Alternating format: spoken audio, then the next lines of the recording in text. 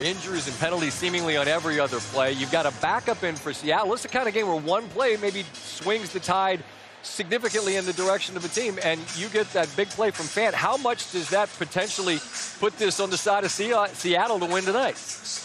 Yeah, I mean, neither side played particularly well. It was a little sloppy game, and you get maybe a busted coverage, some missed tackles. You get Fant going 52 yards down the sideline. That changes the whole momentum. Now Seattle's feeling pretty good about going into halftime up 14-3, and the Giants are struggling. They got to figure out a way to get some rhythm on offense, to get some stops, and so, Seattle's now, they can kind of play their game, run the ball, run the clock, but, neither team has played particularly well. Not at all, and for the Giants, it's just almost impossible to imagine. Through 4 games, you'd be outscored 77-9 in the first half, and we understand Saquon's not here. Seattle gets the ball to start the second half, but if you're in that Giant locker room and you're trying to rally the troops, what's the message?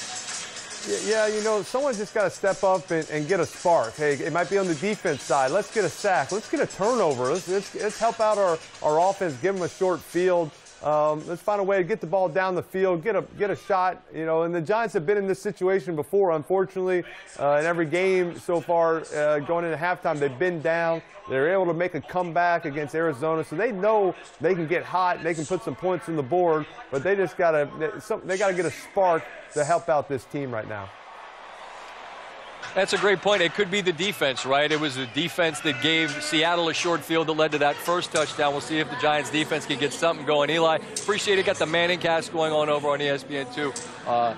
You and Peyton and talk about butt cheeks. It's very important stuff going on there. We appreciate what you're doing.